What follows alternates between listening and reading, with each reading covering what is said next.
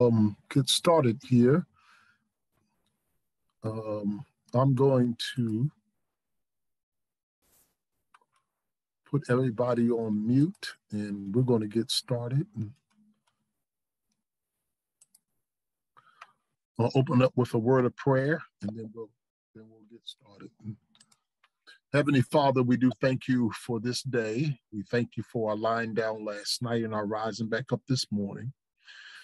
Now we ask, Lord God, that you would open our eyes, open our understanding as we go into this workshop. Lord God, we pray that your spirit will guide us. Your spirit will lead us. Your spirit will refresh us. In the name of the Lord Jesus Christ, we pray. Amen. Amen. Amen. All right. I'm putting everyone on mute. And okay. And of course, if you, I'm going to be asking some questions, of course. And so those of you who would like to answer, please unmute yourself and give us an answer. But how many of you remember our home assignment from last week? Who did their home assignment from last week? In fact, last week, what did we talk about last week? What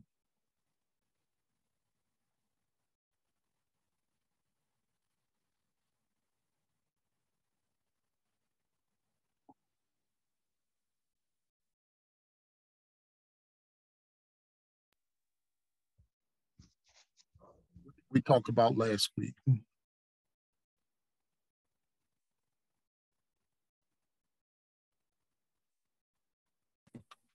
Good morning. We talked about the heart. Yeah, talk about the heart. Thank you. Thank you. Thank you for Angela for giving us that answer out of 18 people that are on this platform. Thank you very much. Thank you very much. What did I send you home to do? I sent you home with a home assignment. What was that home assignment? You had to complete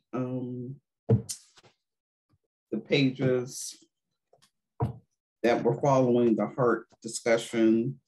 And also you asked us to write down 10 things that we were good at. Yeah, write down 10 things that you were good at, okay? Does anybody want to give us their answer? Maybe you don't have 10 things, maybe you have 5 things. Maybe you have 2 things, but anybody want to share what they came up with? I have something. Okay. Who is that? Maya. Okay, Maya. Okay, go ahead, Maya. I'm good at performing when it comes to singing. I'm good at being helpful. It's okay if it's only 2 that you can think of.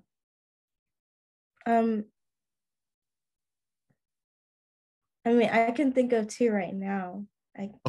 Okay, good. That's very good, 2. Okay, anybody else want to share?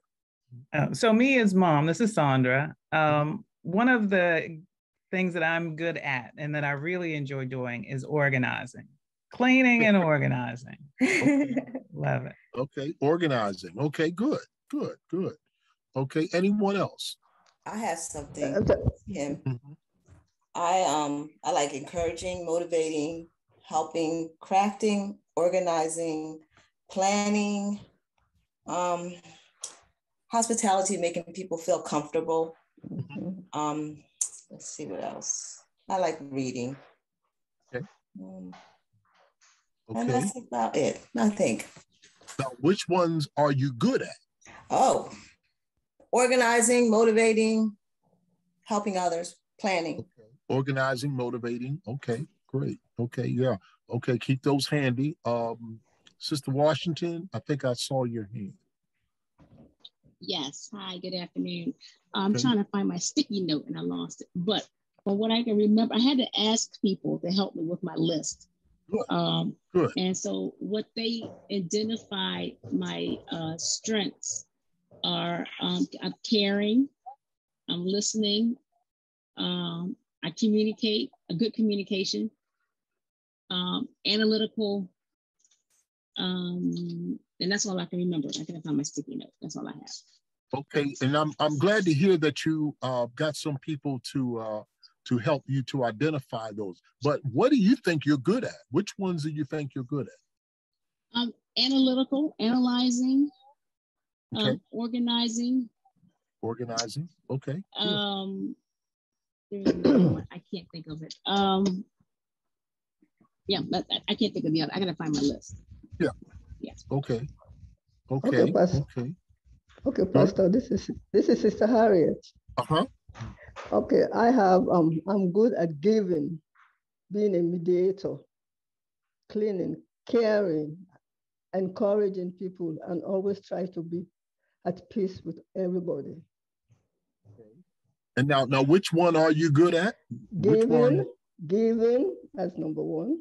Okay. Now, when you say giving, are you talking about giving yourself or giving finances? Which one are you talking about?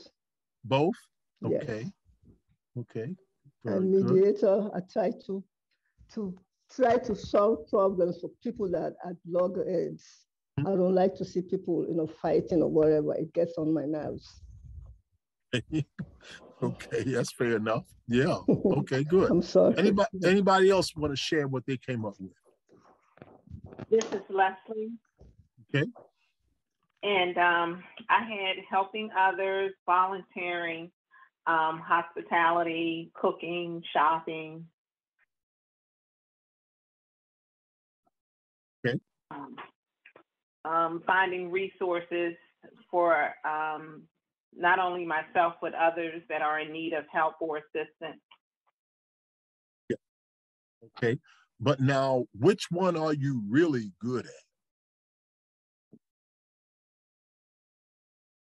Helping others. Helping others. Now, what do you mean by helping others? Because that's a very broad category there. I tend to gravitate to older people that may be in need of assistance, whether it's doing domestic stuff or just spending time with them, or shopping, cleaning, or doing errands, whatever the need is for them. So you're very good at caregiving. Yes. Good. Very good. Okay. Okay. So why do you think that I had you to go home or to do this home assignment? Why do you think this was so important to do? For self-awareness. Self-awareness. Okay. Very good. Very good. Yeah. Self-awareness. What else? To see the gifts or the abilities that you have, that you're naturally inclined to and good at, so that they could be used in the body. So not just the body of Christ, but then also even externally when you're in the world as well. Maybe you haven't recognized the area that you're good at, and maybe, doing this exercise, it can allow you to come to some realization of either to see whether you're in a place where you should be, or maybe move over to a place where you could be better suited with your abilities. Very good. Very good. Very good. Okay. Very good. Anybody else? There's somebody that has background noise. I'm sorry, everybody. I'm going to have to put you on mute. So much.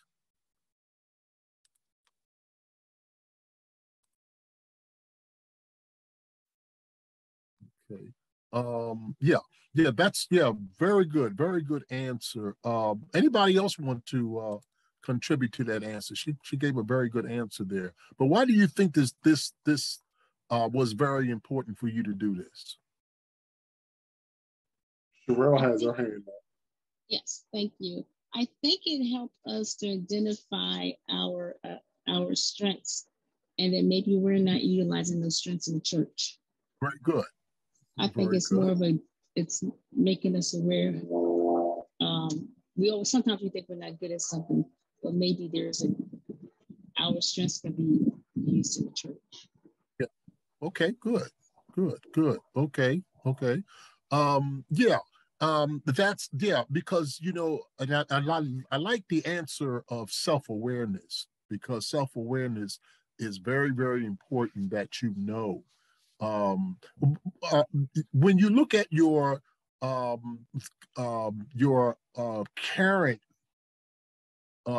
vocation or your current job, what you're doing on your current job, you got to ask yourself, is this something that I'm doing just for a living, or am I doing this because it is fulfilling,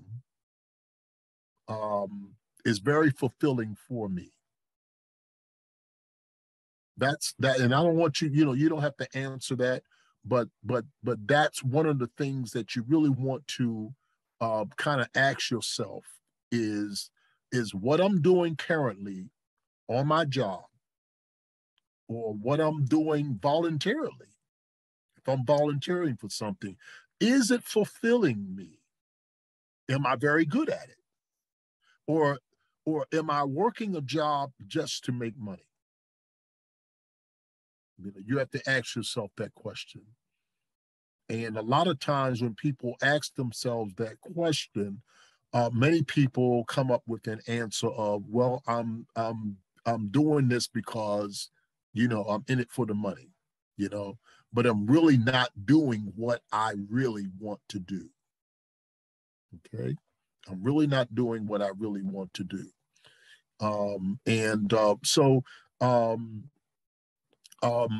If you have a job that you are doing and you're there to make an income, okay, but you're good at, you learned the skill, okay, you learned the skill, you're pretty good at what you do, because you've probably been doing it for a long time. You have experience in it, but yet there is still something within your heart that you really want to do, and that that God has placed within you, something that you feel that you are not being fulfilled with. That's where God wants you to begin to examine yourself. And today we're going to go a little deeper, because we were talking about spiritual gifts. We were talking last week about passions, what you like to do and what you're good at. Okay, what you like to do and what you're good at. We have a lot of people that have an occupation, but it's really not their passion. It's really not what they're good at. Okay, and so a lot of times we don't know God's purpose for our lives, is because sometimes we never explored our passions. We never explored what we're really good at. Okay. And so this is why this workshop is so important, because we want to begin to examine ourselves, or look at ourselves in such a way, in an honest way, so that we can begin to explore deep into our hearts what we really want to do. Okay. So this is a question. I want you to take out a pen or a pencil, and I want you to write down this question here. Okay. I want you to write this down. I'm going to say it slow, and I want you to write it down. I want you to think about it. I believe my most valuable personal assets are. I believe my most valuable personal assets are. And I want you to write down at least about 3 of them. This is what I believe my most valuable personal assets are. Looking at yourself. A lot of us never taken the time to really ask ourselves those questions.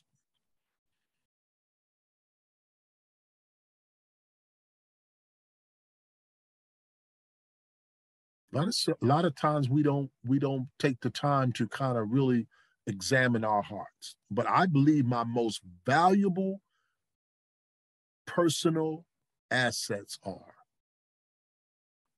So you might write out 10, but I want you to write out the top 3, maybe the top 2. What is my most valuable assets? Okay. So if someone was to ask you that, at least you should know your top 3. Okay. At least you should know your top 3, because these top 3 probably most likely are the ones that you love to do, that you're passionate about, and that you're good at. You might be good at 1, you might be good at 2, but you're really good at it.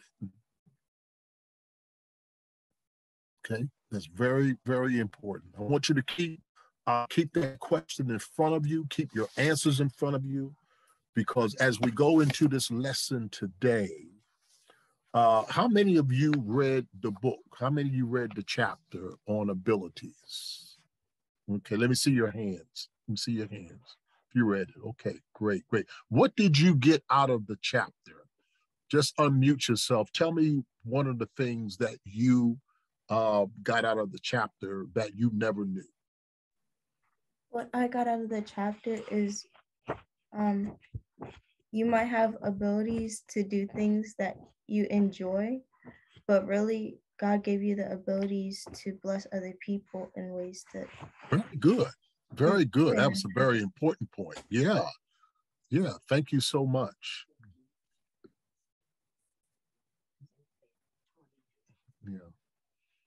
Very, very good. Yeah. Somebody else share what you got out of the chapter.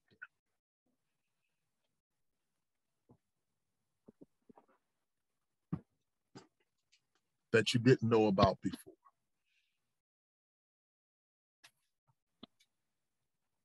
So no one read it.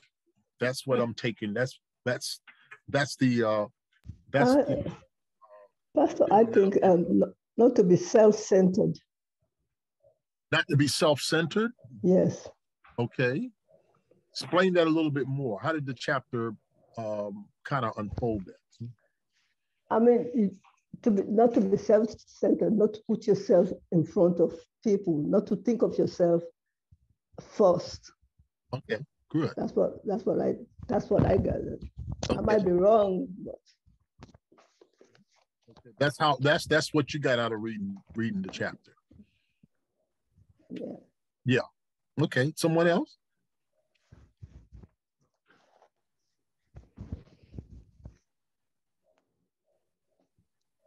Someone else want to share? Okay. Because for these past couple of weeks, we've been saying throughout these first couple of weeks that we've been together that God never makes copies. Okay, you are an original because originals are more valuable than copies. Okay, so what God has given you to do and what God has created you to be is exactly what He wants you to be. Okay. In fact, Jeremiah 1:5. Let me ask you this. Everyone has the handout. Sister Carr should have emailed everyone the handout. So I'm going to be going by the handout here. Everyone has the handout. Okay. Let me do a screen share here. I think I can get the handout.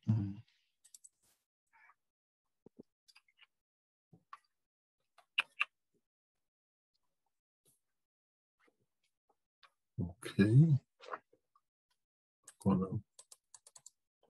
Okay, everybody see the handout?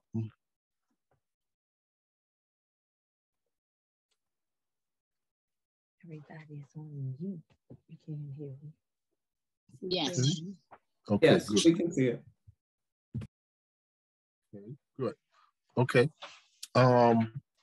So what God said in Jeremiah 1:5, he said, before I formed you in the womb, I knew you. Before you were born, I sanctified you. So God chose he chose you to be you.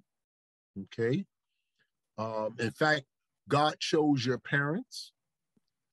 No matter if your parents were good parents or not very good parents, but he still chose your parents because your parents had the very unique DNA that he wanted you to have, because he wanted you to be you.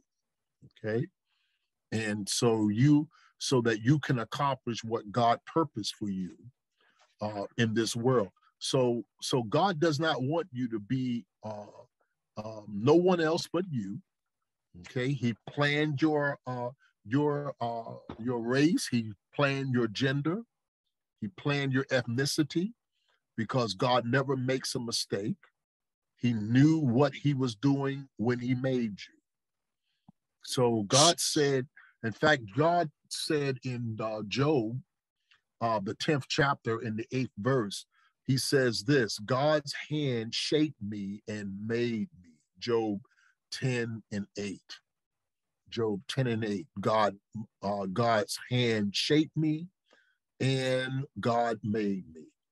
Now, so we looked at spiritual gifts, what I am gifted in doing, okay? And then we talked about God placing within us a unique heart. In other words, he has placed passions within us, okay? What do I love to do? What is my passion in life? We talked about that last week. And when I discover what I love to do, I also discover that I'm passionate about certain things, okay? And those certain things I found out that I was very good at. But today, brothers and sisters, we're going to talk about abilities, natural abilities, okay? What I'm naturally able to do, all right? What I'm naturally able to do. How many of you are able to stand on one foot? Let me see your hand. How many of you are able to stand on one foot? Okay. How many are not able to stand on? How many know that your balance is not that well and you cannot stand on one foot?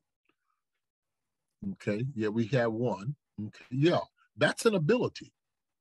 Okay. Everybody does not have the same abilities. You know, I'm not very good at standing on one foot. My balance is like off sometimes. Okay. But that's an ability. That's a natural ability. So today we're going to look at God's word and learn what God says about our natural abilities and why they're important to our purpose in life. Okay. Now there are two important verses on your outline. And I have the outline up for you. Two important verses. The first one is Romans 12. He said, God has given each of us the ability to do certain things well. Okay. God has given each of us the ability to do things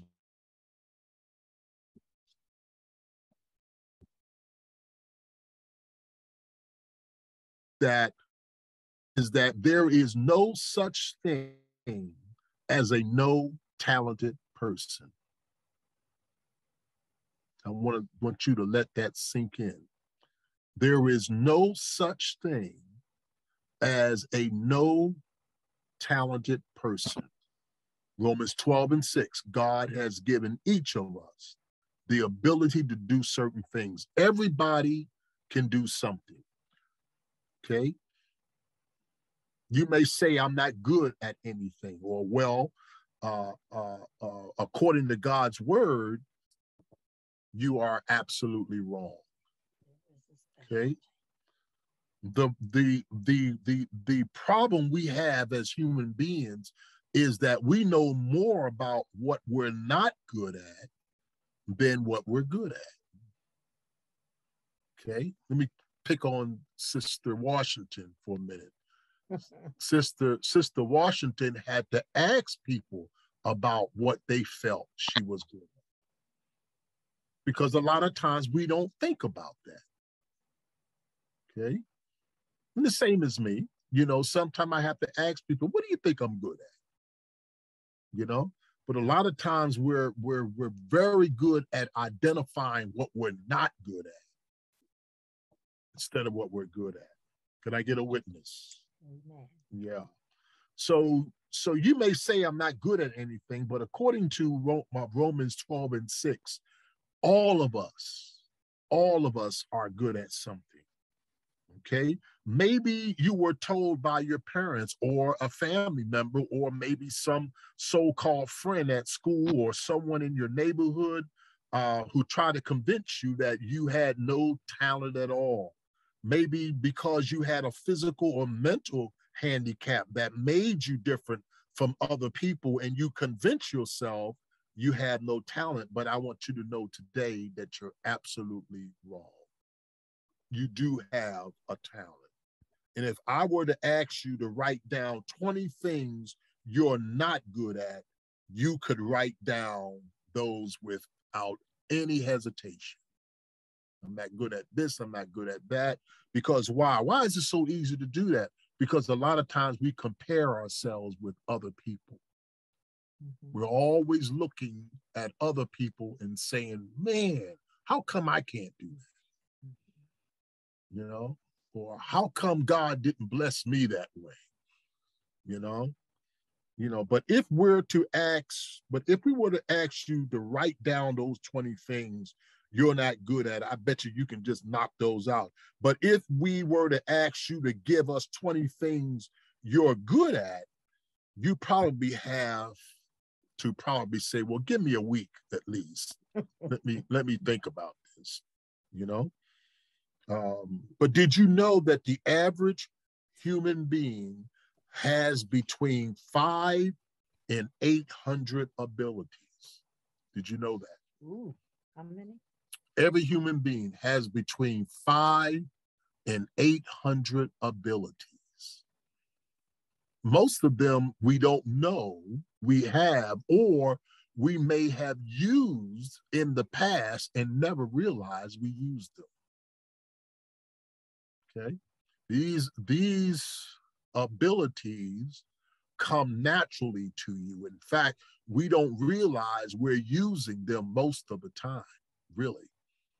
But we just use them. You probably use 100 of them today just by getting up, washing up, eating, preparing for this class maybe today. Maybe if you have children, you probably use another 100 there, okay?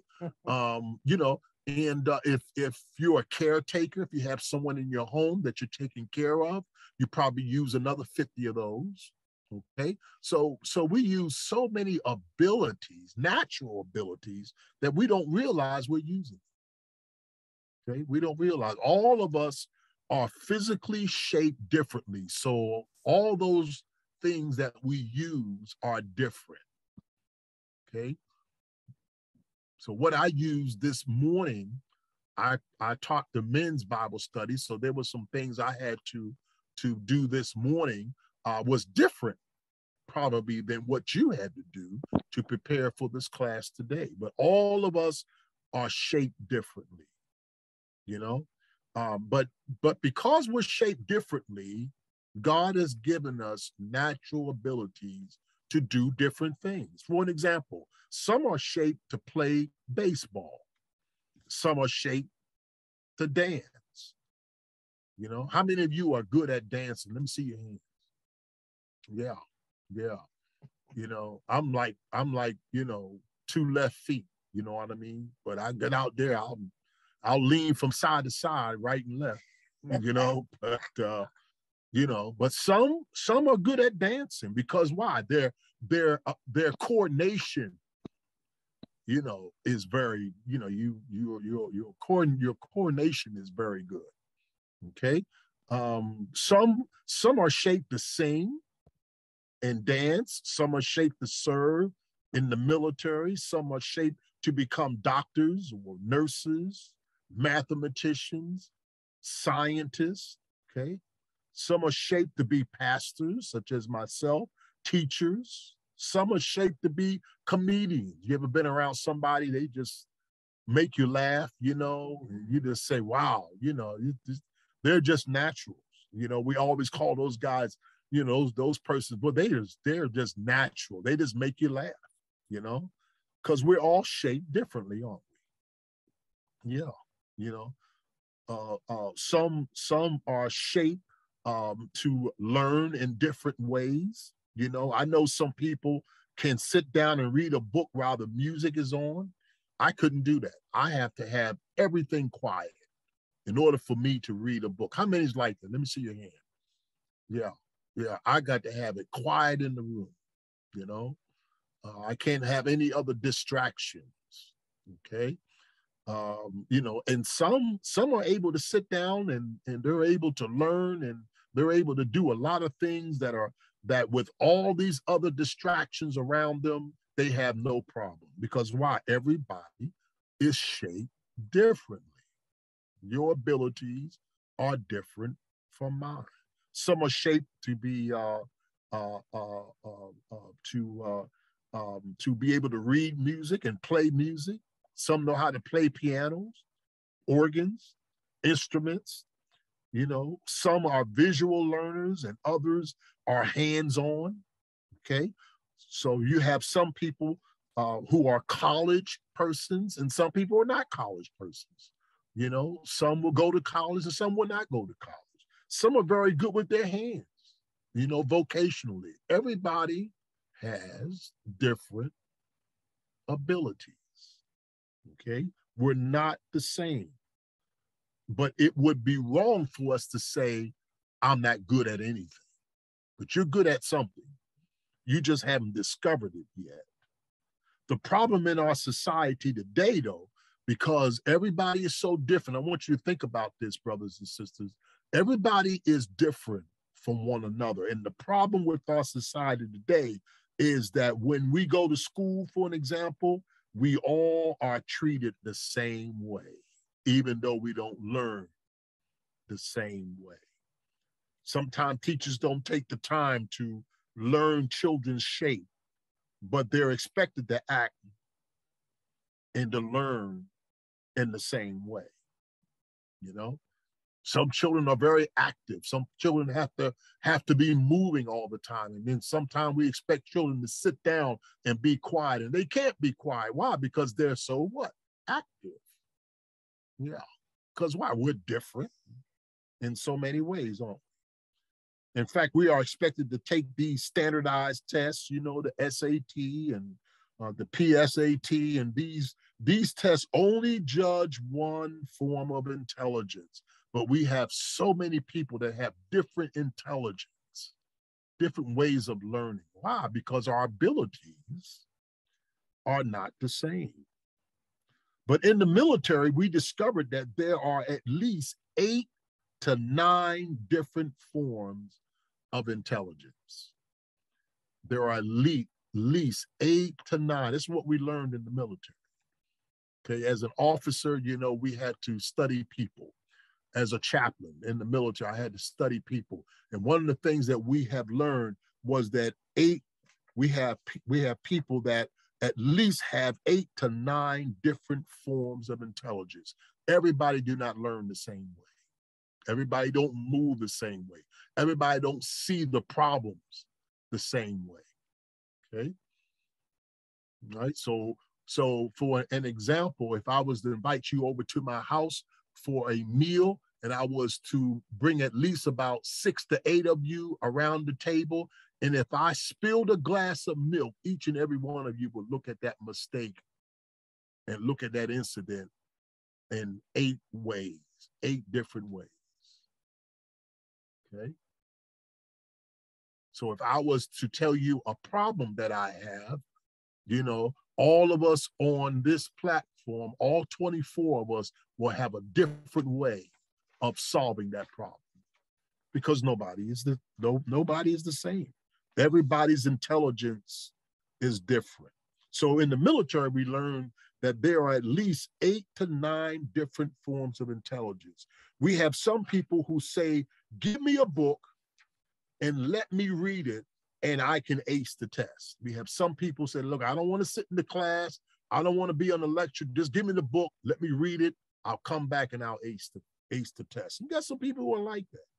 And then we have another person that might say, show me what you want me to do, and I can perform up to standard, okay? And so because everybody is shaped differently, okay? A person who is a basketball player probably is naturally tall, so they're going to be able to dunk the ball. They're going to be able to shoot. You know, they're going to be able to do a whole lot of things, you know, that you may not be able to do, right? Science, you know, you have people who have science minds, who know how to analyze. I think somebody who just mentioned that this morning, that I'm very good at analyzing, you know, so you have people that are very good in analytical thinking. You know, I know Brother Ken Johnson, he's good at numbers, he's good at math, you know, and he can give you numbers off the top of his head, you know, but I'm not like that. So everybody has different abilities, and that's why it's so important that you learn your abilities. It's very important that you come in contact with it. Let me tell you a story. I'll tell you a story. There was a story about some animals that decided to start a school for animals. So all the animals that they had invited to this school was a duck, a rabbit, a squirrel, and a bald eagle. It was a duck, it was a rabbit, it was a squirrel, and a bald eagle, okay? And the courses that they offered in this school included running, climbing, swimming, and flying. And they decided that all the animals that they had coming, the duck, the rabbit, the squirrel, the bald eagle, they had to go through all of these exercises of running, climbing, swimming, flying. So they decided to take all of them through these courses, regardless of their shape, regardless of what they were created to be. Well, they called the duck first, and the duck was a student, of course, in swimming, as you can imagine, but he only made a passing grade in flying, and performed poorly at running.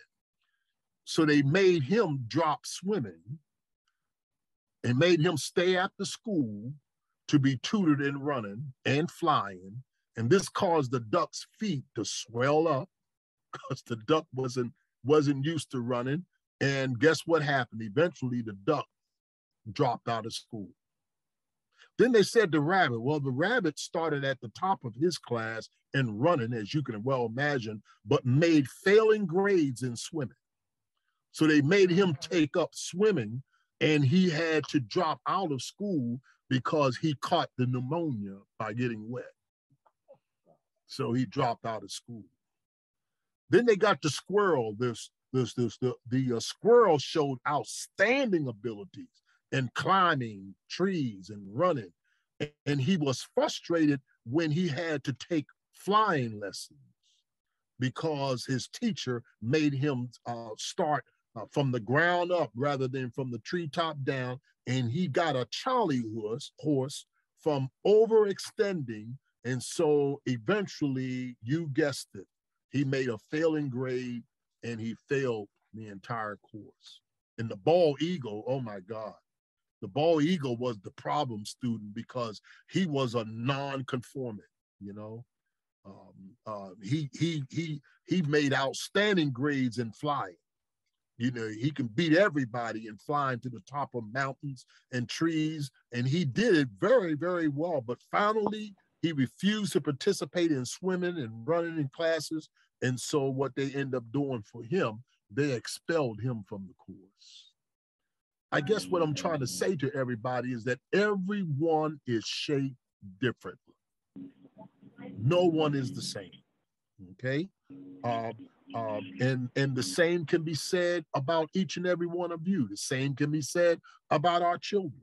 You know, many times society expects them to learn and perform the same way, and they become frustrated and discouraged, and they end up failing because no one took the time to look at their shape.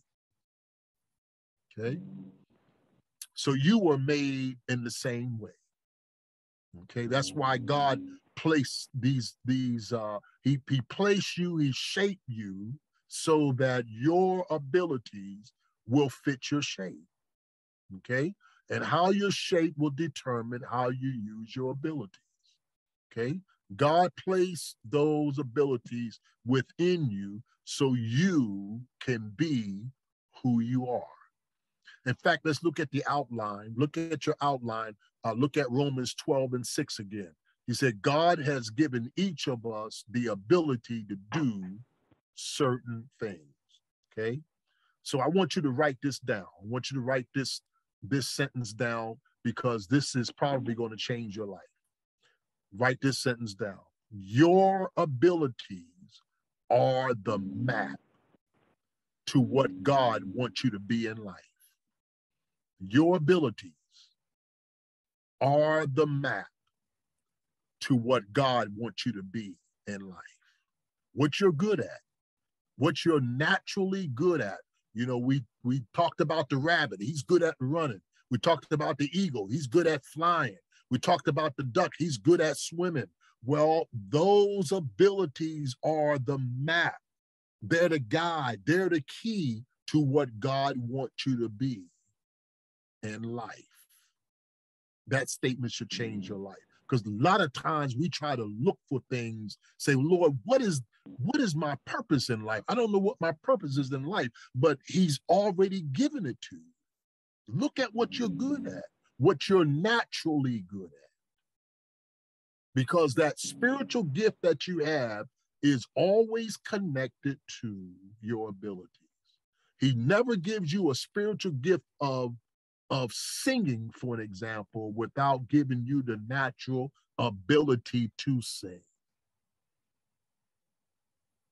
Some people can play a piano. They can learn the skills of playing a piano, but there's a difference between one who has that natural ability to play the piano when someone learns the skills of playing the piano. So when you know what you're good at, that's what God wants you to be. So when you look at what you're good at, what you're naturally good at, that you can, what you're naturally good at, I can wake you up 3 a.m. in the morning and you have no problem in functioning in that ability. Look at the next verse on your handout. Hebrews 13:21 said, God will equip you with all you need for doing his will. He will equip you with all you need. That's Hebrews 13:21, the Living Bible. That's LB, the Living Bible. He will equip you with all you need for doing his will. Notice that it does not say God will equip you with all of the abilities you see other people that have. No. He said, I will equip you with all you need in doing his will. Okay, doing his will does not mean that you have to try to get everybody else's ability, or you want to be like somebody else and you say, man, you know, I wish I can do this and do that. But God said, no, I want you to hone in on you. Because sometimes we look at other people and say, oh, I want to sing like that other person, or I want to do numbers like that other person. I want to run like that other person. Man, I want to lead like that other person. But God, if he is not giving you that ability to do that, God said, now I want you to focus in on you. What are you good at? Okay. What do you love to do? What are you good at? Okay. God never intended for us to have and ability we desire, because all of us are shaped differently. So for an example, if the rabbit was his greatest event was running, but yet he could not do what the duck does. The duck is very good at swimming, because that's not what the rabbit was shaped to do. Okay, so we have to look at our shape. We have to look at what God has equipped us to do. God never intended for us to have anyone else's ability but the ability that he has given you, because he knew exactly what you were formed and what you were born to do. We give God glory when we use the ability God has given us. I want you to remember that. We give God the glory. God gets the glory out of our lives when we are functioning within the abilities that God gives us. In fact, look at your handout again in Hebrews 13:21 again. He said, God will equip you with all you need for doing his will. He said, I'm going to equip you to do that. So if God placed you in the place where you are right now, it's not a mistake. God said, I was giving you the ability to do that. Okay, it just didn't happen. God never does anything haphazardly. God always has a purpose for allowing us to end up in the places where we are, because why? God has already given us the ability to handle it. So whenever God asks you to do something, God will give you the ability to do it, okay? God will never ask you to do something he has not given you the ability to do, okay? So how do we decide what we're to do in our lives? How do we decide what we're to do in our lives? What classes should I take in college? What career choice should I make in my life? You know, these are very relevant questions that especially students, younger people, ask about themselves, because a lot of people, did you know that the average person who graduates from college is not working in under the major that person has taken? No. Some of them are, but most of them are not. So you need to kind of, before you go to college, those of you who are in high school, then you need to learn your shape. You need to learn your ability. What natural ability has God given you? What are you crazy about? What are you passionate about? What are you good at? That's probably most likely what God wants you to do. And if that is it, then God wants you to hone in on that. He wants you to cultivate that. He wants you to study about that. He wants you to do the best, be the best that you can at that. Okay? So, what classes should I take in college? What career choice should I make in college? In fact, who should I marry and not marry? All right? You know, what type of people should I be around? All right? You know, what should I be doing? Write this down on your outline. Write this down on your outline. Listen, my abilities match my call. My abilities match my call. Every believer is called into ministry. Every believer, when you give your life to Jesus Christ, you were called into ministry. When I say called into ministry, I'm not talking about you are a preacher. I'm not talking about that you are a teacher. No. There are two major callings every believer has upon their life when they give their life to Jesus Christ. Here's the first one. Write it down. We are called to salvation. We are called to salvation. We're called to be in the presence of God. That's salvation. Every human being. Notice In fact, when you read the word of God, when God created Adam, he created him and he placed him in Eden. When you begin to research the name Eden, Eden means presence. Adam was created to be in the presence of God.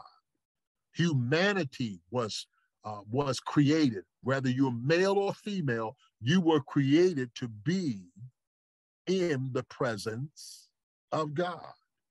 Because when you're not in the presence of God, then you're not going to function correctly. For an example, when you take a fish out of the water, what does that fish do? That fish start jumping around. That fish start moving around because why? It's out of its element. Because why? The fish has scales and is created to function in that environment. Now, let me ask you this. When a person is sent down into the depths of the sea, what does that person have to have on?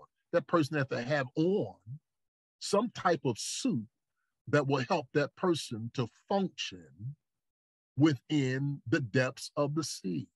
Think about people who are in outer space. When we send people out of space, they have to have what? A spacesuit, because they're in an environment that God really did not create them to be in. Okay? In fact, let me get a little theological with you. You know, when you and I go to heaven, we're going to leave these bodies here on earth. Why? Because we call these bodies earth suits. This is the body that I need to function on this earth. But when we get to heaven, the Bible says no flesh and blood will inherit the kingdom of God. So you and I are going to have a new body because we're going to function in a new environment when we get to heaven. So it is when it comes to you functioning here on earth. When it comes to you functioning here on earth, the first calling is salvation, because you were created to be in the presence of God. If your heart is not right, if you're not right with God in your heart, then you are not, listen, you're going to have a problem. You're going to have a problem in trying to function and trying to be what God wants me to be. Because why? Because my heart is not right with God. And that's the devil's job. The devil's job is to come and to separate you and I from God. That's what happened to Adam and Eve. That when the devil came in, he caused Adam and Eve to sin. And guess what? It separated them from God. They are no longer in the presence of God. And when you take humanity out of the presence of God, they begin to malfunction. That's why we have so much stuff that's going on now in our society. Why? Because people are not functioning in the presence of God. There's no way in the world I can be the best person that God wants me to be. There's no way in the world I can be an individual that seeks to do the right thing if I'm not in the presence of God. I treat my neighbor right because why? I'm in the presence of God. I seek to do right. Why? Because I'm in the presence of God. If you're not in the presence of God, the first thing you do is to do wrong. Come on, somebody. So God wants us. That's your first calling as a human being. We're called to salvation. The second calling is that we're called to serve. Write it down. We're called to serve. Okay? We're called to serve upon the earth. If you are self-centered and you find out what God wants you to do upon this earth, you're going to have a problem, because God can't use self-centered people. We're called to serve one another. That's what we're called to do. We're called to serve in some capacity. That's what Jesus demonstrated when his disciples was in the upper room. The Bible said he began to wash their feet. He began to serve them. Okay? So how I know how to serve or where I should serve, we serve by using our spiritual gifts and our natural abilities. Because our natural abilities hook on to our spiritual gifts. Okay? And it's very important to remember. We're called to salvation and we're called to serve. Okay? And how I know how to serve or where I should serve, we serve by using our spiritual gift and the natural ability that it takes to perform in my spiritual gift. Okay? Let me stop right here and take some questions. Unmute yourself if you like to ask a question or if you have a comment. It would take a few minutes.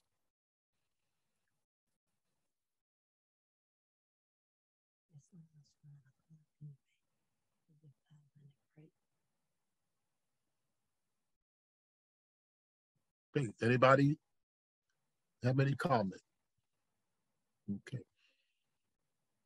Okay, let's take a few minutes breaks. What time is it now? It is 5 minutes to 1. Let's be back on the platform by 1 o'clock, and we can go to part 2. Okay.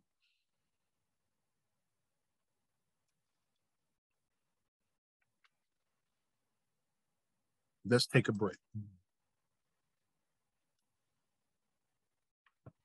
This is what I told you to download. See everyone at 1 o'clock.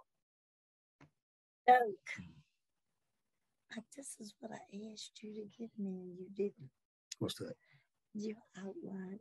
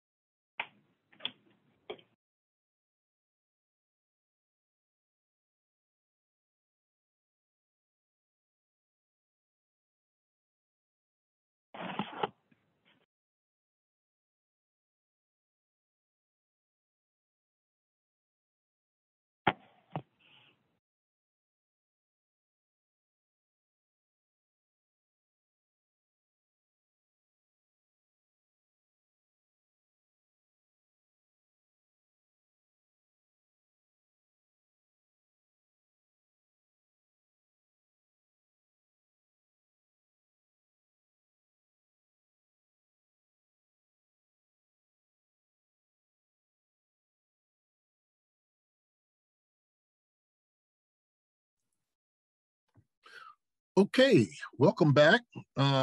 Let's go back to our handout and we'll continue.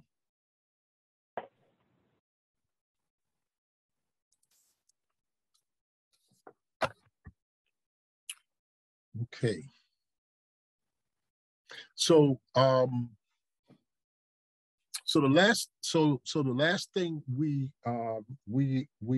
said was that how I know how to serve or where I should serve.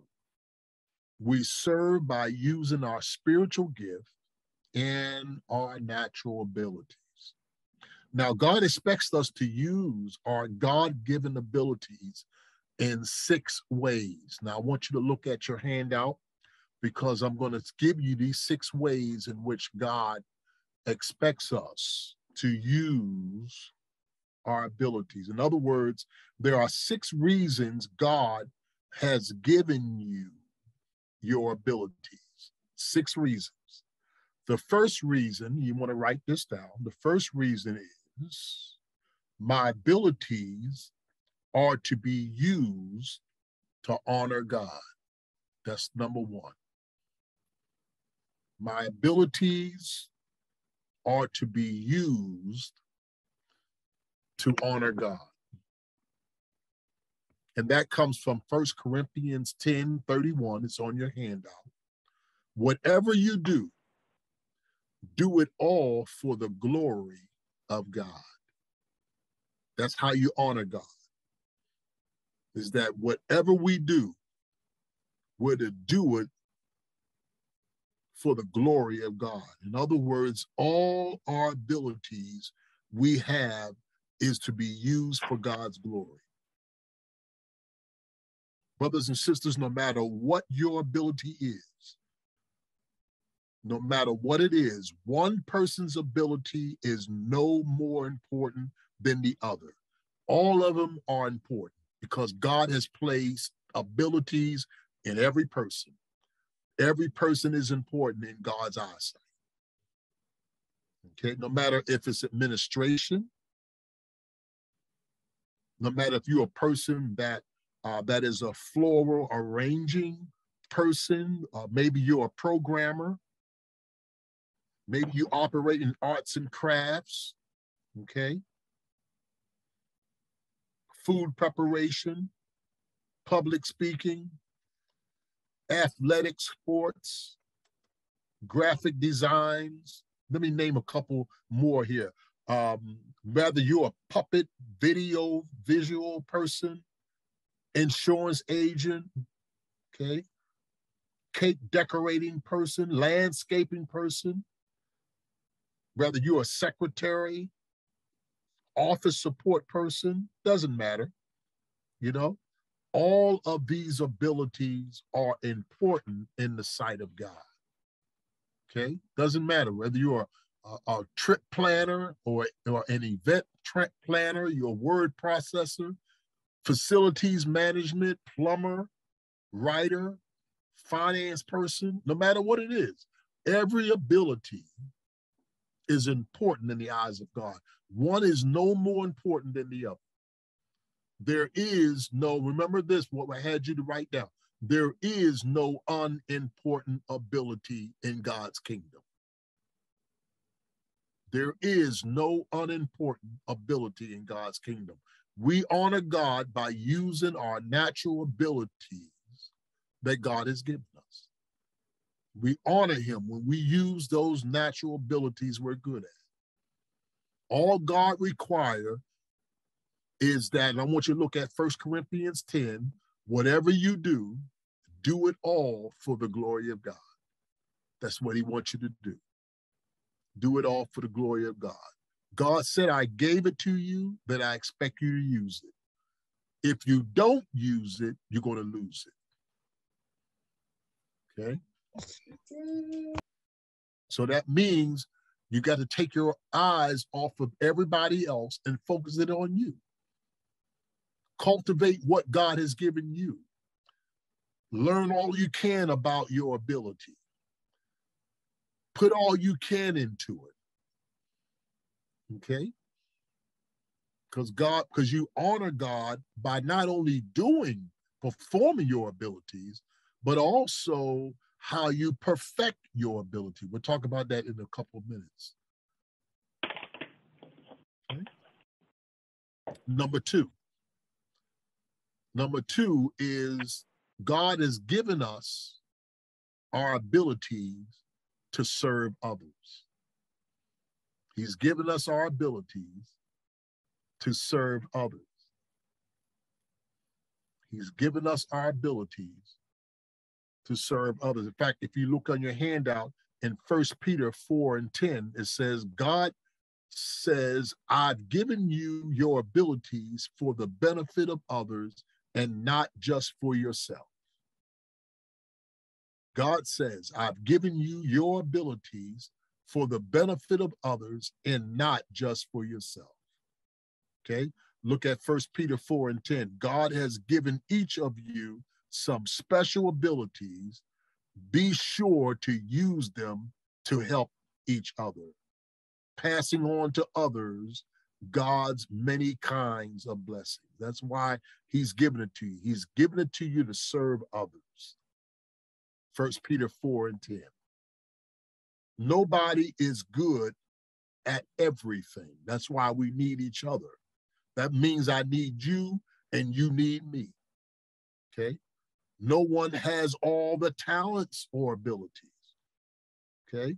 We're just like a body. That's what the church is. The church is like a body. So your family, think about your family. Your family is like a body.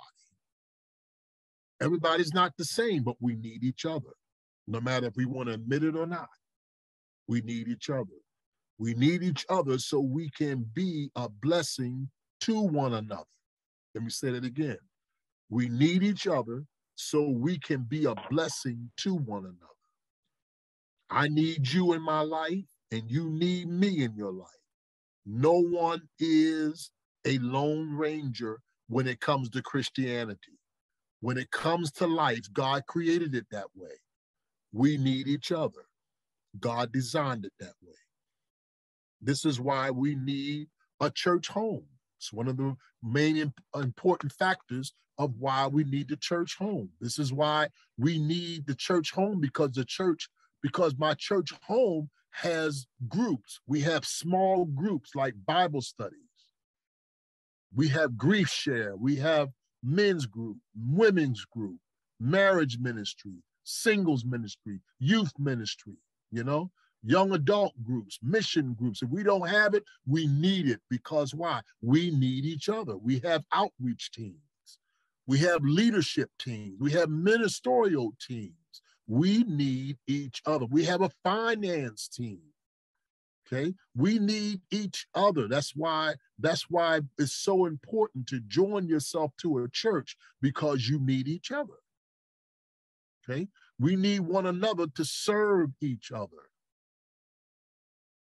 Okay, we are better together than apart from one another.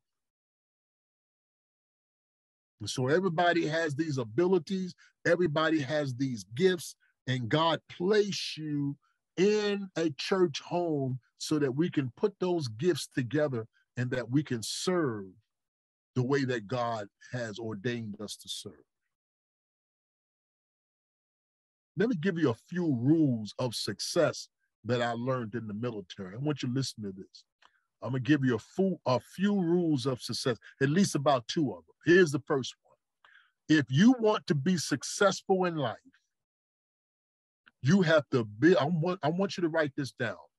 Build on your strength so that your weaknesses become irrelevant. Build on your strength so that your weaknesses become irrelevant. I'll say it again. Build on your strength so that your weaknesses become irrelevant. Because if you keep focusing in on your weaknesses, then your strengths will become irrelevant. You don't want that to happen. You want to build on your strength so that your weaknesses become irrelevant. This is what we do in the military, you see. We're always training. We're always training on our strengths. We're always reading and practicing and learning how to build on our strength so that we will not focus on our weaknesses. A lot of people focus more on their weaknesses than they do their strengths. But this is what strengthens a church, when you have people that focus more on their strengths than their weaknesses. In other words, one performs the way he or she trains. One performs the way he or she trains. The way that you train, I can tell your performance, because I can tell how you train from your performance. If you get up there and you start messing up, it's because you did not practice. You did not train. Very, very important. If you focus on your weakness, you will perform according to your weaknesses. God wants you to perform according to your strengths. These are your abilities, what you're good at. Okay? What you feel comfortable in doing. What is home for you? You know, this is home for me, that when I work behind the scenes, I don't have to, some people say, look, put me behind the scene, let me help in some way. That's where I feel more comfortable. That's the ability that God has given me, just to get in there and help people. And if that is your strength, then focus on that. But if you're not the one to be out in front, please don't get out in front, because what you're going to do, you're going to mess up. Because that's not what God created you to be. If you focus on your weakness, you will perform according to your weaknesses. But when you train, when you read about it, when you focus on your strength, performing according to your strength will become second nature. Become second nature. When I hone in on my ability, on what I love to do and what I'm good at, then it becomes second nature that I'm able to perform out of it. Does that make any sense to anybody?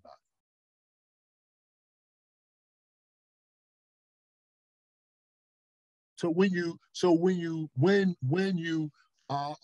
discover what you're good at, when you know what you're good at and you do it well and it really fulfills you, then what God wants you to do, God wants you to be a good steward by training yourself Add more onto it. Read more. Focus more on it. Get around people that are a little better than you so you can learn off of them. Amen. Develop what God has placed within you. That's how you give God glory.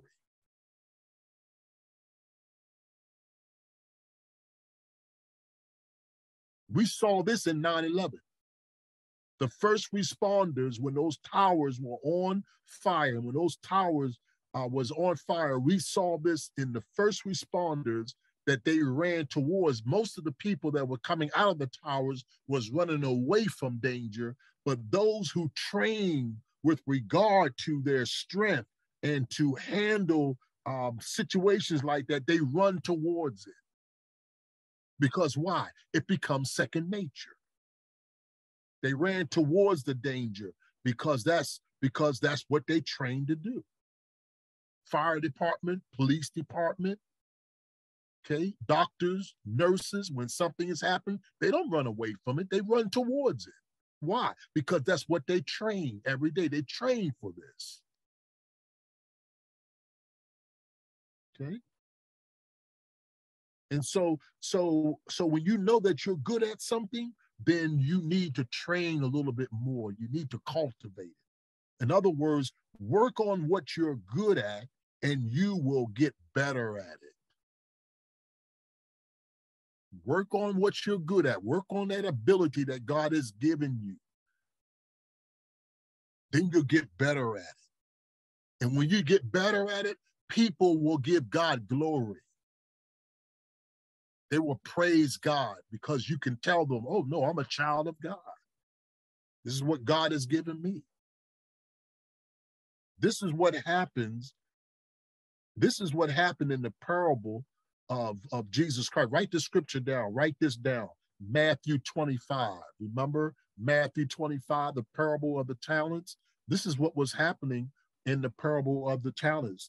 In Matthew 25, verses 20 through 23. You can read it a little later on, but it's Matthew 25, verses 20 through 23. And this is what it says. So he who had received 5 talents came and brought 5 other talents, saying, Lord, you delivered to me 5 talents. Look, I have gained 5 more talents besides this. What do you think this person was saying? This person was saying that I not only focused in on my abilities in the spiritual gifts that you've given me, but I also spent time in cultivating it, in developing it. So now when the Lord comes back, he's able to give the Lord 5 more than what God has given him. And you know what the Lord says? Well done.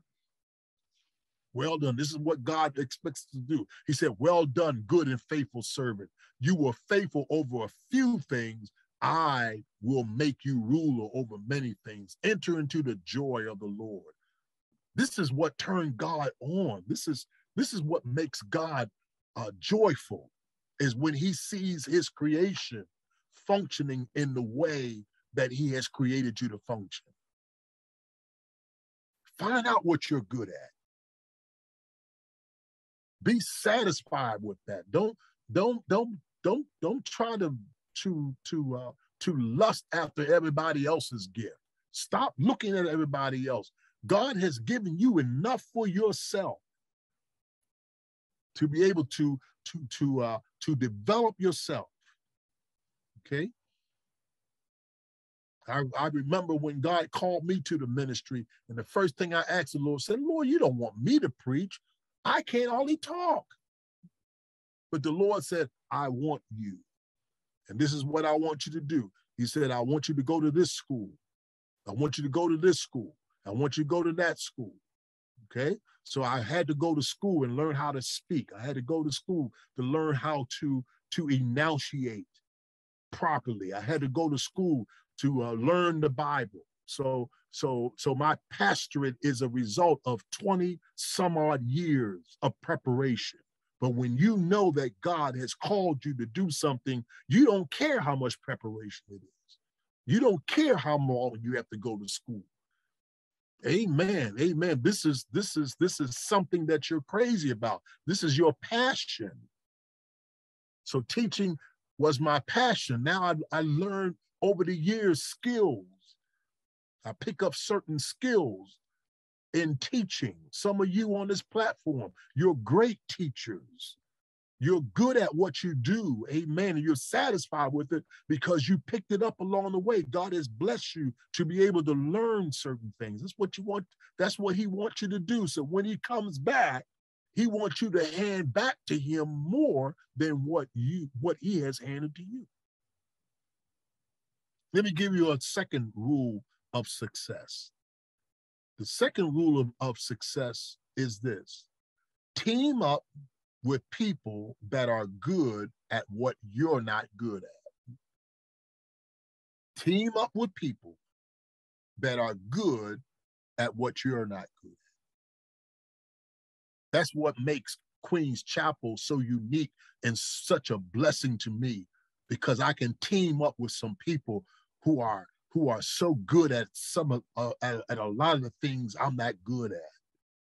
And we all put all that together to help us to make Queen's Chapel the church that God wanted to be. Because the pastor don't know everything. I'm glad I don't know everything. I probably would have killed myself by now trying to do everything. No, but God placed me with fine people, wonderful people. Wonderful people. Team up with people who compliment you and what you're good at. Okay, everyone has something to contribute to your success. If you want to succeed in life and you're connecting with people that don't know more than you, then you're not going nowhere. You need to team up with people that know a little bit more than you. That's the wonderful thing about Queen's Chapel. I'm teaming up with people that know a lot more than what I know. It makes me look good as a pastor. Man, that's wonderful stuff, you know?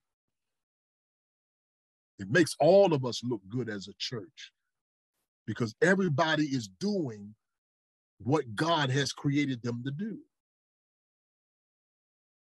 And that's the wonderful thing about it. If you want to succeed in life and you're not connected with people that know a little bit more than you, then you're wrong. You need to get with some people that know a little bit more than you. This is why God created Eve for Adam, because God wanted someone to complement Adam. So he made Eve with her abilities hooked on to Adam and his weaknesses, and they became a team. This is why God does that. God hooks you with people. He connects you with people to help you to be able to be the person that you are to be. In marriage, you complement each other's strength and compensate for each other's weaknesses. See, we don't do that all the time. We tear each other down, don't we? Yeah, we do. Whether we want to admit it or not, sometimes we tear each other down instead of learning each other's strength and focusing on that. This is how Queen's Chapel became a strong, stable church, because everyone was placed in positions according to their shape. And this is how we grow in the future. This is how we're going to grow in the future as a church, as we continue. You know, one of the main things that hurts my heart is to look out in the congregation and see people who has not stepped forward to allow God to use them. And their gifts and graces are just being wasted. Man, that hurts. Let's go to the next one. God said, not only did I give you your ability to honor me and serve others, but here's number 3. I gave you your abilities to make a living. To make a living. God wants every individual to be self-supporting, not begging or living off other people. I know there's some people who can't work, and if you can't work, then you need people to support you. But if you can work, you should work. God created you to work. The first thing God gave Adam after placing him in the garden, you know what that was? He gave Adam a job. He says, keep the garden, till it, take care of it. The average person will have at least, the average person in this world will have at least, before he or she passes away from this life into eternity, they will have at least 2 careers in their lifetime, at least. You have some who may exceed that, but at least you'll have, the average person has 2 careers in their life. On your handout, we've given you Deuteronomy 8:18. It says, remember the Lord your God, for it is he who gives you the ability to produce wealth. Did you know that producing wealth is an ability? It just doesn't happen. It just does not happen. You have this ability. When you have people that have the ability and have a heart towards God, and they have this ability to gain wealth, it means they do well with their wealth. But you have people that don't have this ability and doesn't have this gift. Did you know that the statistic is those persons who win the lottery, within 5 years, they are broke. They have no gift, they have no ability to handle wealth. But the Bible says God gives you the ability. He gives you the ability to produce wealth. So that means he gives you the ability to make your money. He gives you that ability to be able to take care of yourself. God blesses people with the natural ability to make money, to run a successful business, or to take care of themselves, to navigate those who knows about the stocks and all that kind of stuff. That's natural ability.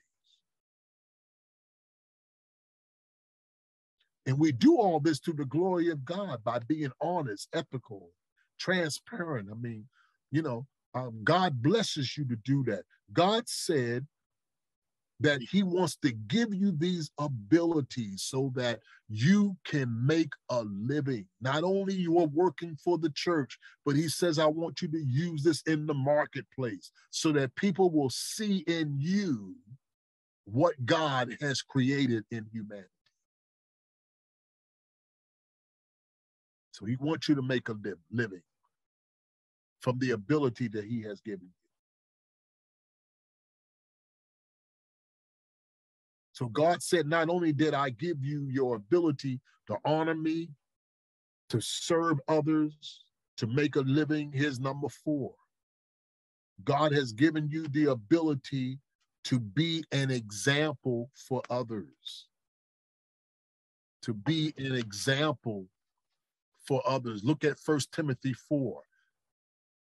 Paul tells Timothy this, put these abilities to work. Throw yourself into your task so everyone may notice your improvement and progress. See what he's saying there? 1 Timothy 4:15. Man, that's a good verse there. Put these abilities to work. Throw yourself into your task so everyone may notice your improvement and progress. In fact, God wants people to see you improve. God wants people to see you progress. And he wants us to testify to say, if it had not been for the Lord who was on our side, I would not be who I am today. Did you know God wants the world to notice your good work? That's what he meant by let your light shine so that people will see your work and glorify the Father who is in heaven. God wants them to see your improvement. God wants them to see your intelligence. God wants them to see your ability so that they can praise God. You can be a testimony to them to say that, oh, I thank God. Well, thank you for your compliment. But you know what? If it had not been for the Lord, man, I would not have this today. I would not be the person I am today. What a great opportunity. God has given you. So God said, not only did I give you your ability to honor me, to serve others, to make a living. He says, I want you to use this in the marketplace so that everyone may notice your improvement and progress. In fact, God wants people to see you improve. God wants people to see you progress. And he wants us to testify to say, if it had not been for the Lord, man, I would not be the person I am today. What a great opportunity to give God glory. Using your natural ability makes God, the creator, looks good. That's what it's all about. I want God to be pleased with what I'm doing, and I want to make God look good. God wants the world to know that God's children are the best workers on the planet. It's a poor testimony when you tell people that you are a Christian, but yet you can't even get to work on time. Come on now.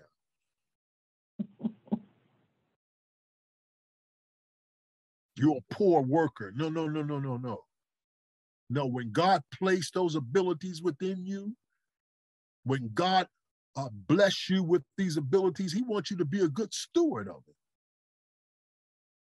When an employer hires you, he or she should be getting the best, not the worst, because it shines a bad light on Christianity. When an employer hires you, they should know that they're getting someone who is reliable, who's a hard worker, who's honest, who's dependable, who's skilled, always willing to put their best foot forward. This is why you hear businesses, when they advertise on a radio or television, that sometimes they may say, we're a Christian organization. Why do you think they say that? Because they want you to know, and they want you to know that when you deal with this organization, you're dealing with a reliable, hardworking, honest, dependable, skilled workers. That's what you're dealing with. It's a sin to be lazy. It's a sin to have this ability and not allow God to use you in this ability. It's a sin.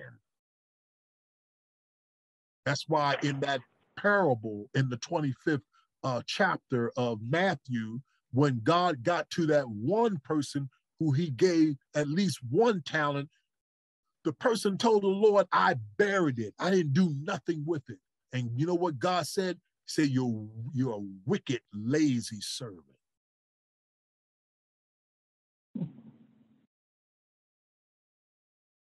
God said God wants to get the glory out of your life through your abilities, through who you are, who he created you to be. Be proud of who you are. You may not have but maybe one ability. You may not have but maybe one good ability that you're really good at, or maybe two, maybe three, but be satisfied with what you have and allow God to use it. You'd be surprised what God can do. Let's go to the next one. So God said, not only did I give you your ability to honor me, to serve others, to make a living, but here's number 5. I gave you the ability because I want you to have money to share. I want you to have money to share. In other words, is that 4 or 5? Number 5. You skipped 4? Number 4 is to make a living. Number 1 is to honor God. No, I just didn't have 4. Thank you. Yeah. Number 2 is to serve others. Number 3 is to make a living. Okay.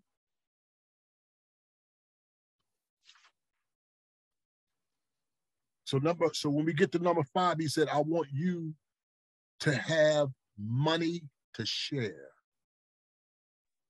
I want you to have money to share. I want you to share with those who honestly cannot work or support themselves, who honestly cannot do that.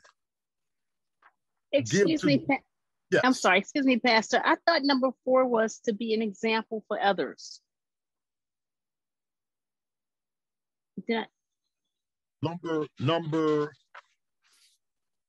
Number 4 is to be an example for others. Yeah, that's what he said. Okay. Yeah. Okay. All right. Number 3. Do you have it? Number 3. Number number 4 is to be an example for others. Yeah, ability. Thank you. That's number 4, to be an example for others. Yes. And then number 5 is that I want you to have money to share. I want you to share with others. That's why I was giving you earlier those 2 callings that we have as human beings. We're called to salvation and we're called to serve. One of the ways in which we can serve is that we can share our money with those who honestly, legitimately cannot support themselves. Give to those who are poor and can't work. In fact, Ephesians 4:28 says this: begin using your hands for honest work and then give generously to others in need. Okay? Because when we give to others, God automatically comes and he gives to us. But he wants us to give to others. God wants us to give up to others. He wants us to begin to share our wealth with others, because when we do that, the scripture tells us that God opens the windows of heaven and he pours out for us blessings we will not have room enough to receive. And the more he gives to us, we need to give back to him. When you give to the poor, according to the scriptures, when you give to the poor, you're giving to the Lord. So God wants us to give.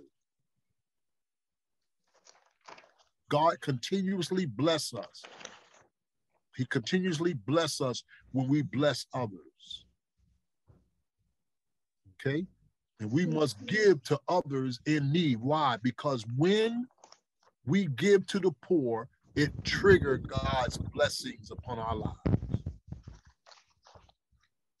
You cannot be a disciple and not be generous. You cannot be a disciple and not be generous. The more generous you are, the more God blesses your life. So God wants us to give. So he said, so I bless you. In other words, I bless you to be a blessing for you to serve. Let's go to number 6 real quick. Number 6, he says that I want you, I've given you this ability so that you can build up the church. I've given you this ability so that you can build up the church. Because the church is the family.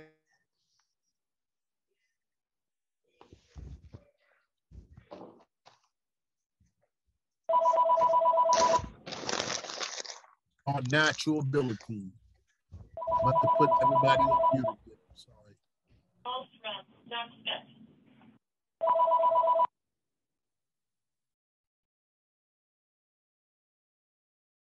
Okay. God desires that we use our natural ability to make money in order to help build the church. When we build the church, brothers and sisters, we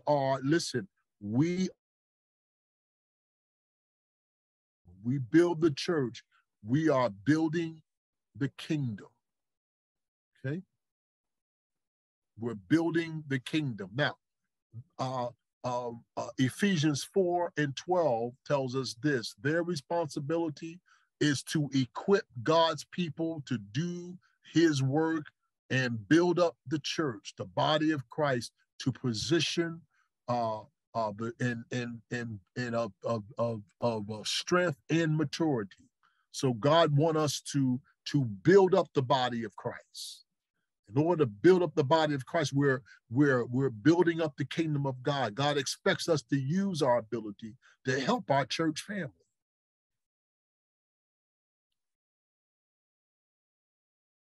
Okay? There is no talent you have that cannot be used in one way or the other in Queen's Chapel. Because God places in each church the people with the talent to move the ministry forward, to really build up the kingdom of God. Think about this. Out of all the people in Prince George's County, Anne Arundel County, no matter what county you live in, that God could have placed at Queen's Chapel, anyone he chose.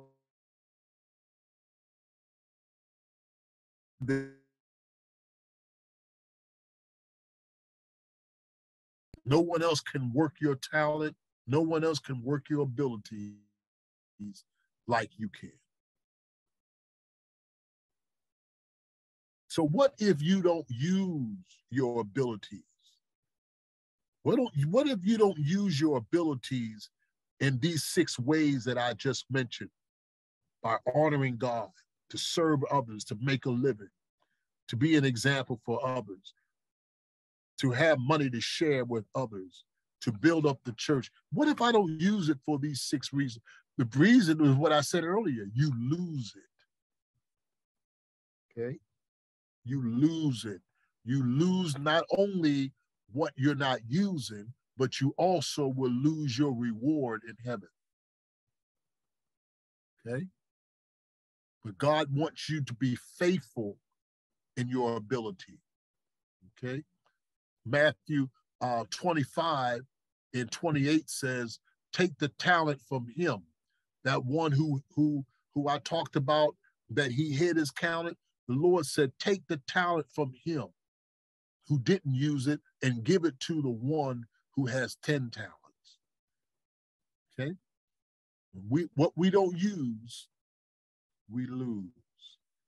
God has the right to take back what he has given because it came from him. He created us. Okay? And because he gave it to us, he has every right to take it back from us. If you don't use it, you definitely will lose it. Okay? Now, let me get to this last part, because using your abilities, how do you use your abilities the way God wants you to use them? Here's 3 ways. Number 1, estimate them. Estimate them. Romans 12:3 says, because of the privilege and authority God has given me, I give each of you this warning. Don't think you are better than you really are.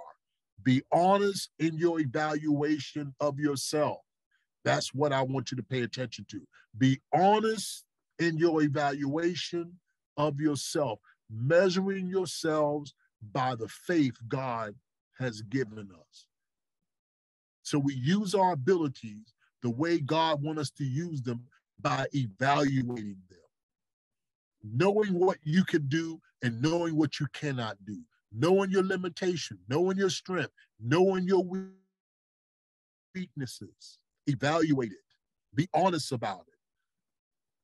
Let me know. Let people know where you're satisfied, and let people know where you're not satisfied. Let people know that I'm good at this, but I'm not very good at this. Evaluate it. Know who you are. Know what you can do. Do an assessment of your abilities. Make a list. Know your strengths and weaknesses. And especially with parents. Parents, help your children understand what their strengths are and what their weaknesses are. Don't let them hone in on their weaknesses. Help them to hone in on their strengths. Okay? Here's number 2. Number 2 is dedicate. Dedicate. Not only do you estimate it, but you dedicate it. Romans 12:1.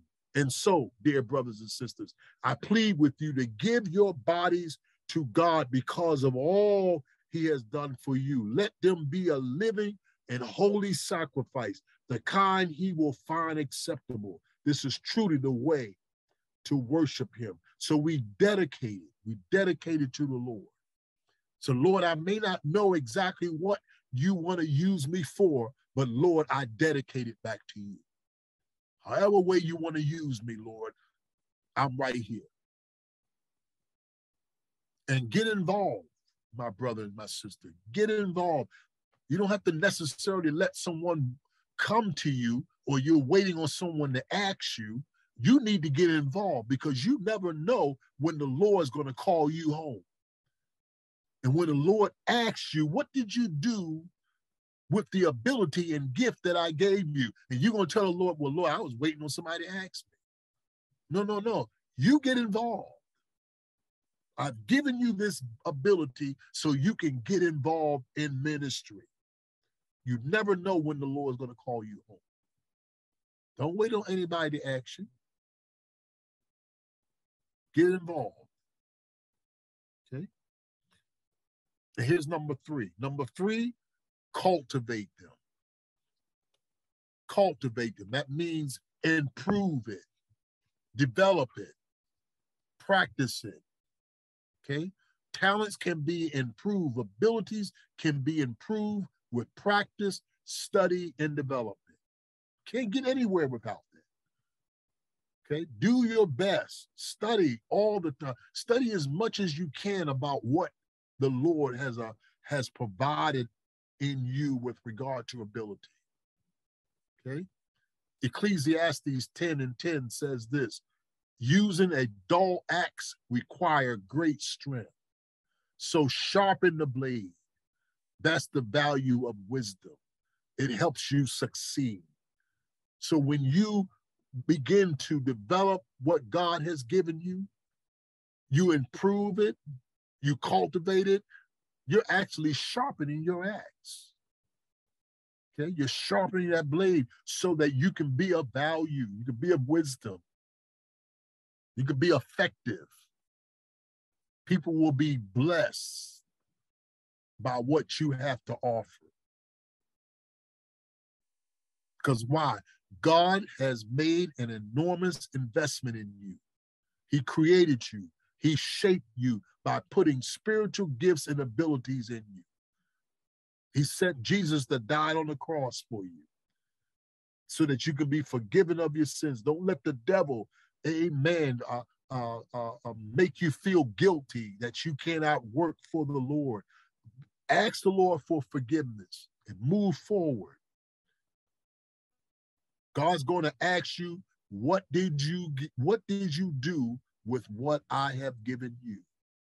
If you were to be called home today and God asks you, what did you do with what I have given you? What are you going to tell him? God expects a return on his investment. In fact, write these 2 scriptures, write this one scripture down. Luke 12:43.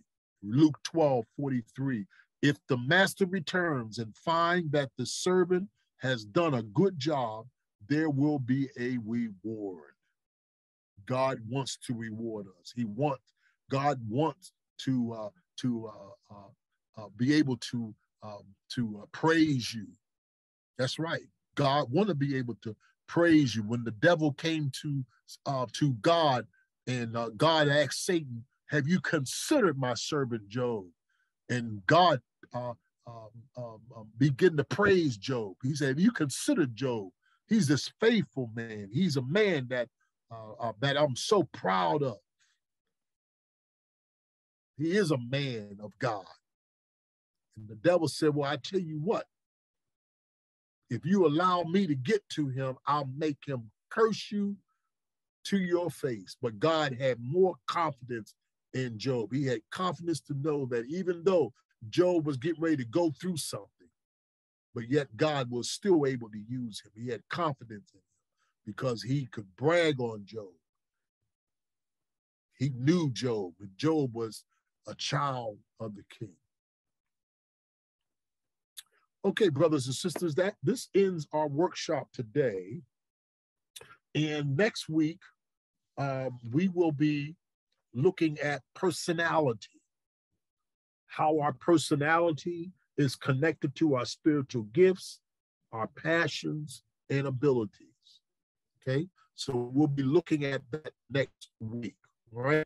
What I want you to do for your assignment this week, I want you to look at the next chapter in your book, in your S.H.A.P.E book. Okay. And I want you to read it. And of course, I'm going to be asking you some questions next week on this. And I want you to be able to, I want you to look at the questions also for this week, especially when we're dealing with personality. Okay, we're going to be talking about personality next week. And so in your book on page 69, okay,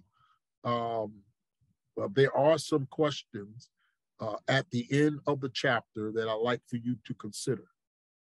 Okay, so please consider these questions at the end when you read this chapter on personality.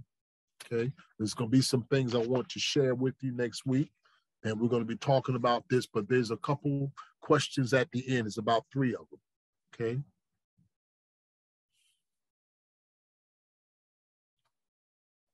So please answer those questions. We're going to talk about those at length next week. Okay. And now let me also remind you that that Sister Carr will be sending some activities to you this week. Okay, so you probably will be receiving that when she gets back. She's out of town this weekend. She's not here with us this week. So she'll be giving you, she'll be sending to you through the email some activities that we would like for you to do. Now, our brothers and sisters, next week, we will be in person. We will be in person next week. We'll be in the sanctuary at the church, okay? And we'll begin at 12 noon. We'll also, we'll still be on the platform, so you can still use the Zoom if you like, but we'll be in person next week, okay? So please be prepared for that, to bring your books with you, your notebooks, and be prepared to write. We only have 2 more weeks, but I think that these workshops has been really, really beneficial to everyone. Okay, let me get some questions. Let me get some comments before we end. Are there any questions or comments?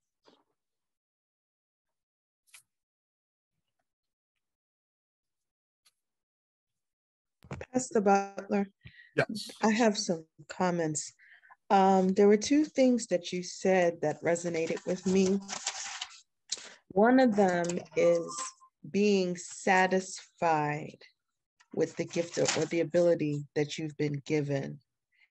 And the other one is team up with people who are not, team up with people who are, if you're not good at something, team up with people who are, skilled in a certain area that you're not good in. Yeah. And that's something that I've struggled with my whole life, because I've always felt that I had to know everything. Yeah. Even as far as like going for certain positions, I needed to know everything.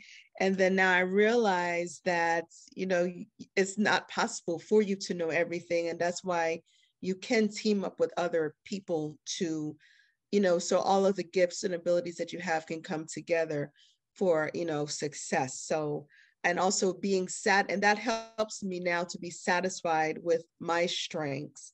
Yeah. And learning now that I need to cultivate them. Thank you. Yeah, thank you for that comment, because I used to think that way too.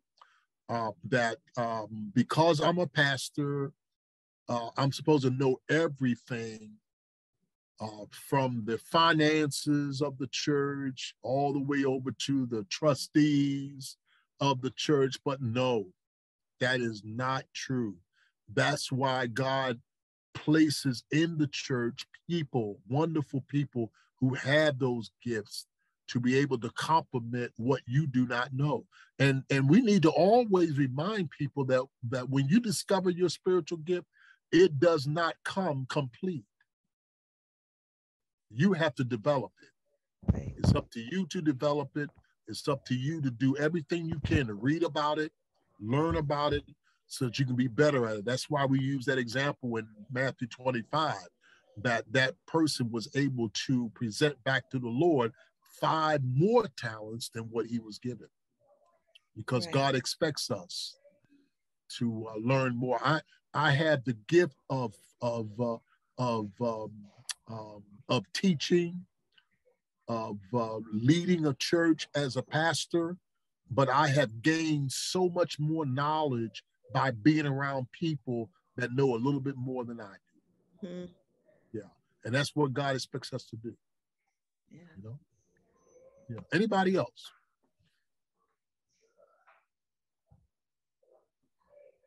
Anybody else? Any comments? Any? I want to thank Minister George Smith for being our engineer tonight. Today. You know, he was able to help us. You know, get on the platform. So thank you so much, Minister George Smith. Appreciate you, brother. You know, anybody else have any comments or questions? What did you think about this part of the workshop? What did you think about it? What do you think about it so far? Do you think this is helpful for other folk? Somebody unmute themselves. Somebody talk to me now.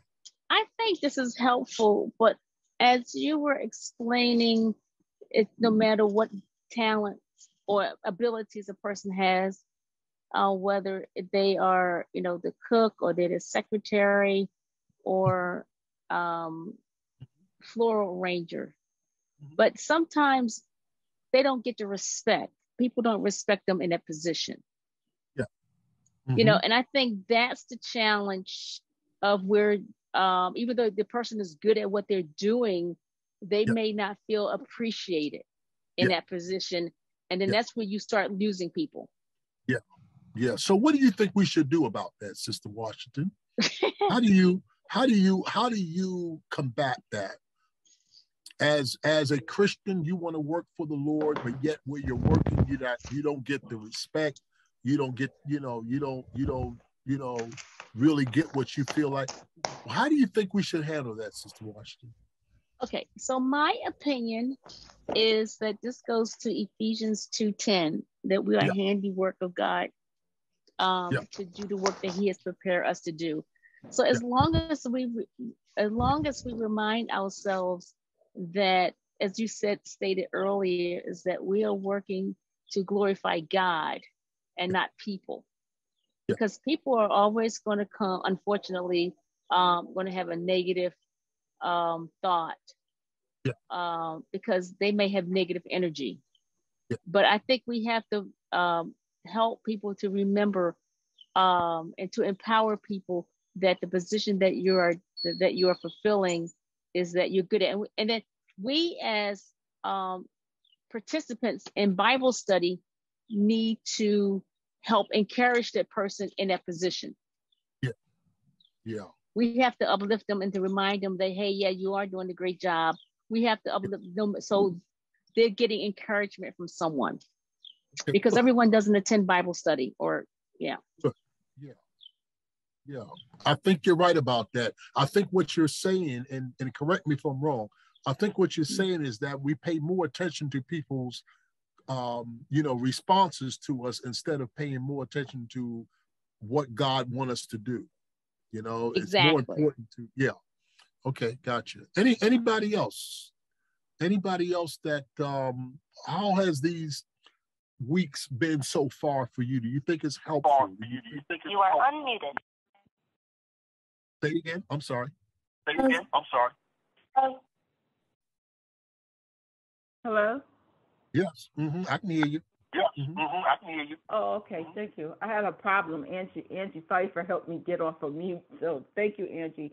But Pastor, I just wanted to piggyback off of what she said. I had been trying to talk, but I got stuck on mute, that some people don't respect other people. And it's not that people are in authority, because some people look at that. And some people, when they come to church, they're afraid to show their ability. They're afraid to shine because for some reason or another, because maybe like a secretarial position in the church.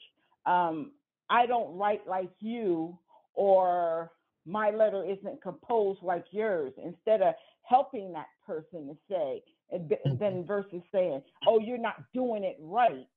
To not to say those things that'll knock somebody down, but say, you know, you did a good job with this letter, but let's sit here and look at it and see what we can add to it, you know, and bring the letter to a perfect form.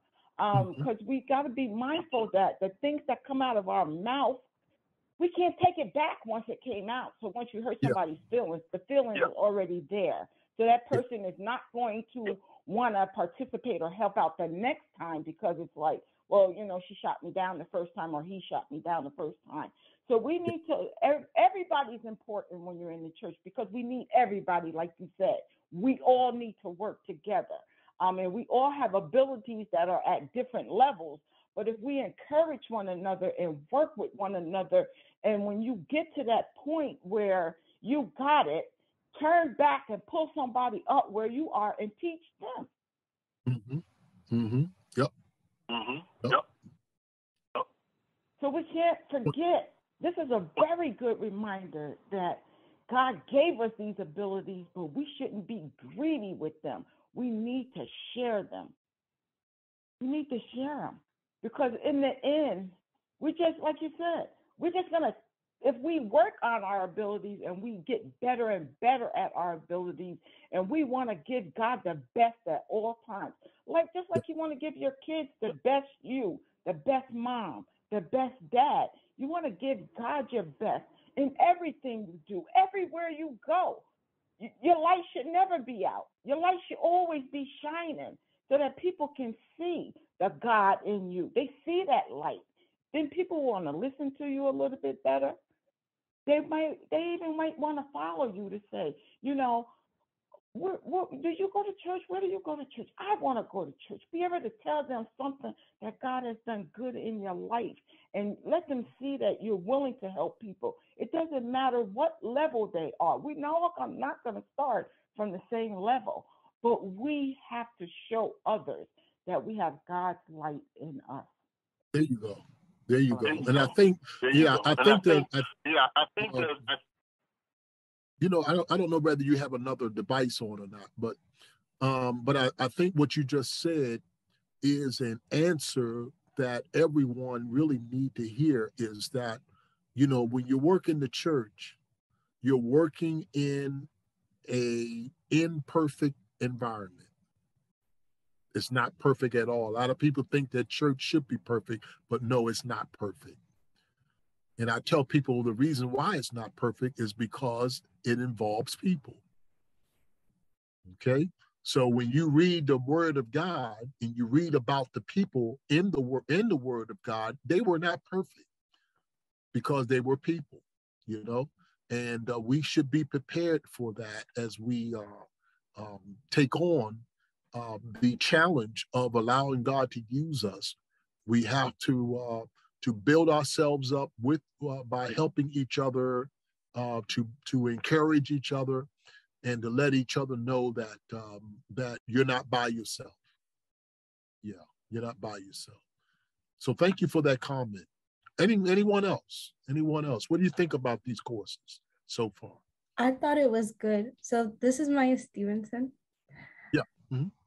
So I thought it was good because as a young person, trying to figure out my abilities and my what like my shape and what God wants me to be. I don't know many kids my age who are like going out trying to find their abilities, what they're really good at, and adding that to like their life, trying to figure out how to be the best person. But I think that it was good because it would help me to become a better person and figuring out who I'm supposed to be. Because sure, I might know, oh, I want this as a career, or I might want to do this, or this is what I'm good at. But adding that to who I'm supposed to be and my characteristics, it helped me to be able to let my light shine and let people see the goodness that there is. Yeah. I'm glad you mentioned that. Do you think that this course would help a lot of young people? Yes, I do, because I think that it's important for every young person to know that God loves them, but also to know what they're made of, what abilities they have, that no ability is bad, that everybody's different, everybody is made a different way, but we're made as one. Right. But I think that everybody should know their abilities, to know what they're good at, so that they can partner with people who are strong in one area that they're weak in, so that we can all work together as a society. Good. Well, I thank you for your comment. Thank you so much. Thank you so much for your comment there. Anyone else? What do you think so far? Okay, I don't want to hold you too long. Just want to, okay. Well, we're going to end here. We're going to have a word of prayer. And like I say, next week we'll be in person. Okay, we'll start at 12 noon. We'll still have the platform up, the Zoom up. And you'll still be able, those of you who may not be able to get to the church, you'll still be able to participate in the workshop next week. Personality is going to be a very good class. I think you're going to enjoy that. So we're looking forward to seeing all of you that can and will come out in person next week. Next Saturday, we're looking forward to seeing you, okay? All right, well, let's have a word of prayer and then we can end, okay? Heavenly Father, we thank you so much for this class today. We thank you for knowing that when you created us with a purpose. You created us, Lord God, to be the best that we can be. You created us, Lord God, that we can make a difference in the world in which we're living. So, Lord, we pray today that every person that is on this platform today, I send a special prayer to each and every one of them, that you will bless them, that you will continue to open their eyes and open their understanding, Lord, to the word of God. Then, Lord God, we realize that sometimes there are times, Lord God, we don't feel appreciated. There are times that it's a challenge, Lord God, to do the work of the kingdom. But Lord, I pray that as we come together as one, that we will encourage each other, that we will be a blessing to each other, that we will be able, Lord God, to let each other know that you're not by yourself. So bless us, Lord God, as we leave this platform today to go about our day. We pray, Father God, that you would bless the service on tomorrow, Sunday morning, which will be virtual. But we thank you so much, Lord God, for that opportunity just to worship you in spirit and in truth. Now, Lord, watch between me and thee while we're absent from one another, and keep us, Lord. Protect us and keep us. In the name of the Lord Jesus Christ, we pray. Amen. Amen. And amen. Thank you, everybody. Thank you so much. Amen. We'll see you at the church.